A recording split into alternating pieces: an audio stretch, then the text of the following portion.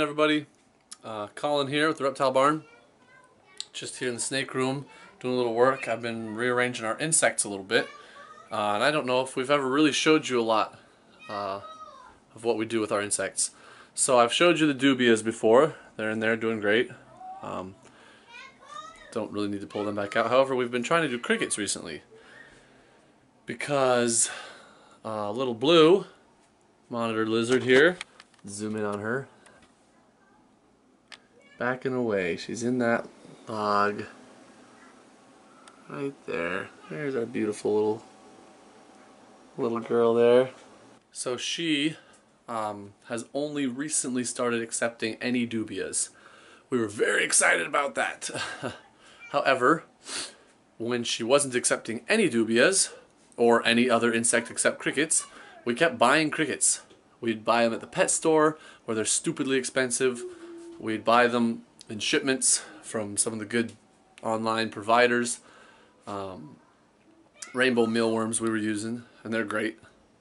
But we kept having to buy all these crickets just for one lizard. So we tried to breed them, and the first time around was no good at all. The second time, the adult females started laying a bunch of eggs, and I mean a bunch of eggs, but we couldn't keep the adults alive very long. Now, we were getting old crickets, as big as we could get them, and crickets don't live very long. So we were having trouble keeping the adults alive. Our last batch of crickets had just run out when Little Blue started taking a couple of dubias. Not much. She doesn't seem totally sold on them, but she started taking dubias. So we kept all the cricket eggs and didn't order more crickets, and started just feeding her dubias as much as we could. And the dubias she started doing better and better with the dubias, and we were getting excited. And then all of a sudden the cricket eggs started hatching. And since we hadn't even been able to keep the adults alive very well, we didn't really expect the eggs to do much, but we now have like 8,000 tiny crickets. Look at this. Move this off.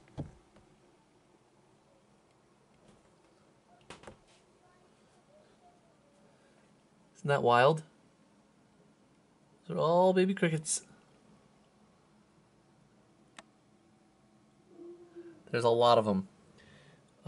We are using fresh greens grown ourselves.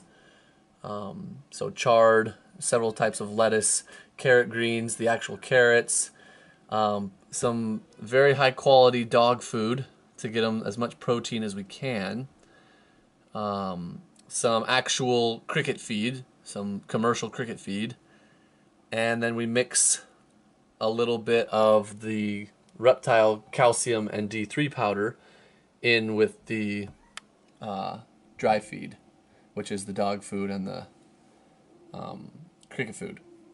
And then we also scattered some dog food throughout there. Crickets are omnivores. They have a dietary need fairly similar to us, actually. And these little ones need a lot of protein, so we scatter the dog food all over the place.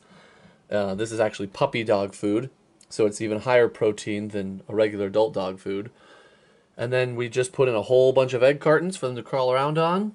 We put in some water crystals down there so that they can drink without drowning, because these crickets will drown by the thousands if you have regular standing water in there, as we've learned.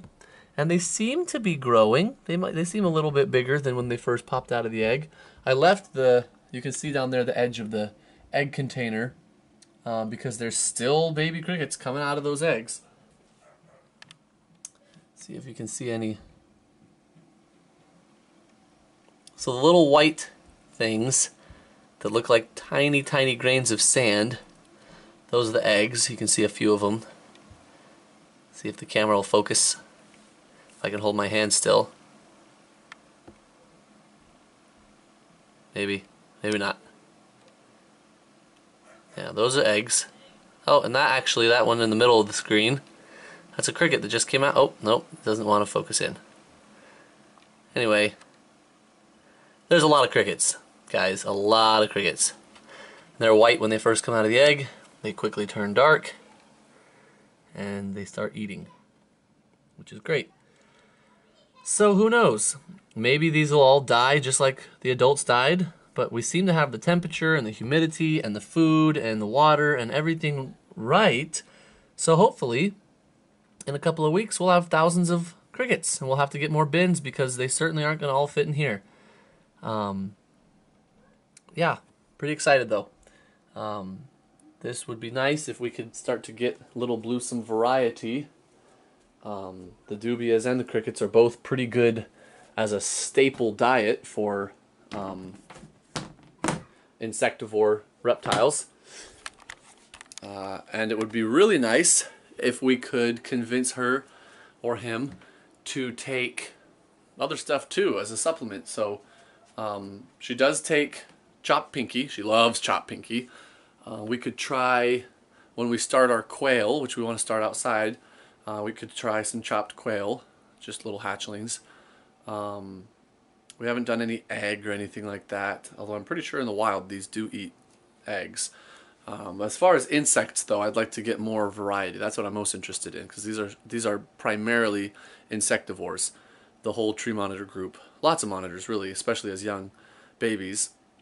So back at the beginning, we tried waxworms, superworms, mealworms, hornworms. Actually, not hornworms yet. Maybe we should try those ones. But he wouldn't take any of those, or she wouldn't take any of those. So now that she's taking some dubias and starting to improve on this, she's taking more and more each day. I might try a couple of those again. But none of them will be as good as the dubias or even the crickets as far as a staple diet. Those are the most well-rounded nutritionally for an insectivore. But it's good to get some variety, some different trace elements and nutrients and minerals and stuff that are in different types of insects. I know that soldier fly larvae are supposed to be super high in calcium, I think, and just all sorts of stuff. So we'll try some other things, see if we can get her a real nice, well-rounded diet. The breeder told me that even his breeding pairs that are, high production, having 3 or 4 clutches a year, he doesn't have to use a multivitamin if they're eating a really well-rounded diet and if every insect that they eat is very well gut-loaded.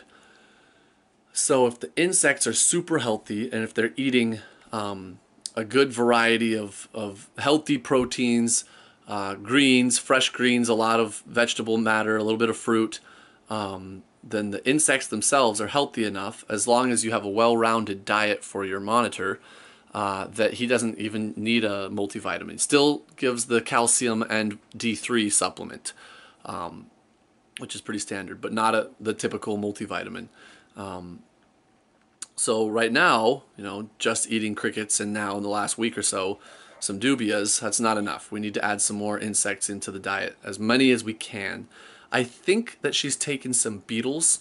Some of the mealworms and superworms have sat in her cage so long that, without being eaten, that they have morphed into the adult beetles, and I think that she's eaten some of those, which is good. But yeah, so we're just getting our feet wet here with insects. We're not insect people, we're reptile people. I like bugs just fine, but the big dubias, the big long ones, I still can't freehand them. The little ones I can just pick up, but the big ones I gotta use like tongs or a glove or something, because they just freak me out. Not that the monitor's big enough to eat a big adult dubia right now, but she will be. And then it will be really nice for us that she's on dubias, because a big dubia is, I don't know, 8 times bigger than an adult cricket. So I was just getting these visions of having to feed the monitor 200 crickets every meal just to get enough nutrition. But with the dubias, it'll be a lot easier because they're a lot bigger. But yeah, other than that, she's doing really well. She no longer flees when I approach the cage, which is really nice. I've been working on some techniques to try and get her more socialized. I still haven't, just straight picked her up, but I am now able to put my hand right next to her, even with my fingers wiggling, and she doesn't run away.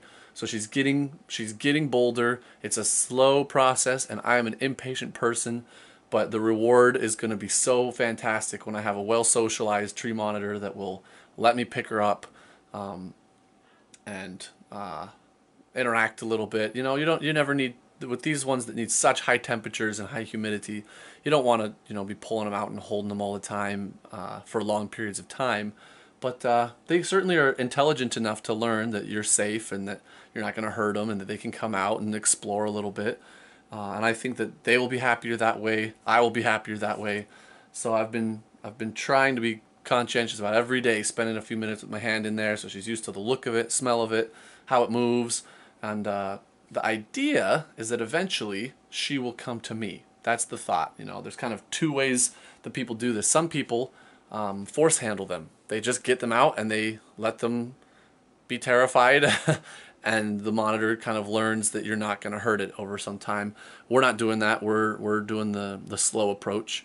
That's what was recommended to us, and that's what we have been doing, and it seems to be making progress. I, again, am not a patient person, but this has been a pretty awesome experience to take an animal that, the beginning was just terrified. I felt so bad for the poor thing. Just hid always.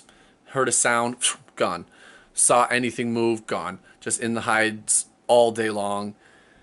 But now, that's not the case. And it's going to be, several more months, I think, before I'm able to just easily hold her without her being afraid at all. But that's what we're aiming for. And we're happy with her diet. She's now tongue feeding almost exclusively, which is really nice. She'll come up right to the tongs and take them off the tongs. She has successfully transferred over to dubias, which we like better than the crickets. I don't like the crickets. They're loud, they stink, they die, they bite, they crawl on everything. They're much better climbers. The dubias are just superior. And I've heard that the dubias are also healthier for them. Not that crickets are bad. If any of you out there are feeding your animal crickets, they're very healthy as well.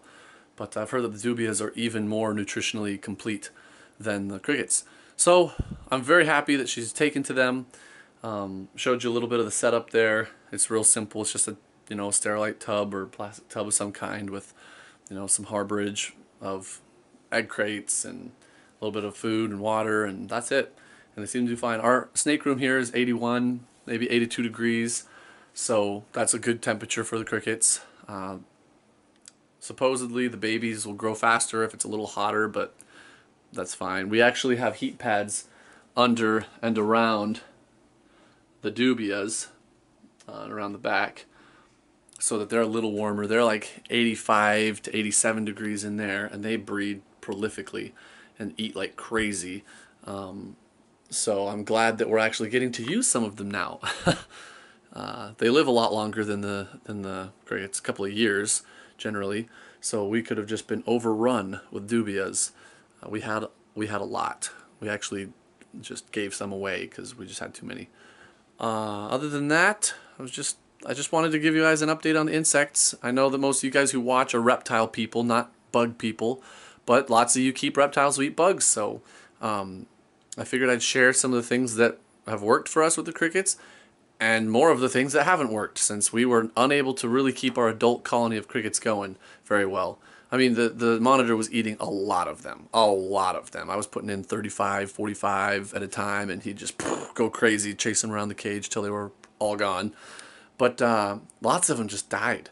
So before I sign off here, if any of you see anything in my setup or have suggestions for changes I could make, I don't want all these baby crickets that seem to be really healthy right now. I'm not seeing any dead ones. I don't want them all to die. I'd like to use them and feed them off and have them be healthy. I'm trying to give them a well-rounded diet. I think there's enough protein in there. I know that some people don't give them enough protein and they need that to grow. I think I've seen them eating the dog food and they seem to like it. And I don't know. Any suggestions are very welcome. We do not have the pride here that would get angry at some corrective criticism, so please let me know.